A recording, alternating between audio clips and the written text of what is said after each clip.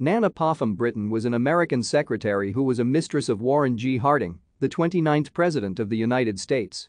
In 1927, she revealed that her daughter, Elizabeth, had been fathered by Harding while he was serving in the United States Senate 1 year before he was elected to the presidency. Her claim was open to question during her life but was confirmed by DNA testing in 2015. Nan's father, Dr. Samuel H. Britton, spoke to Harding about his daughter's infatuation, and Harding met with her, claiming he told her that someday she would find the man of her dreams.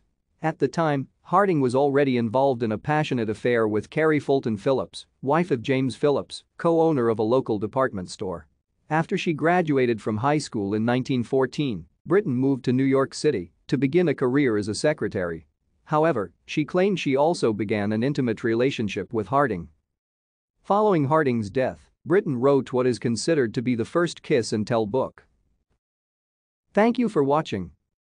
Like and subscribe if you would like to view more of our videos. Have a nice day.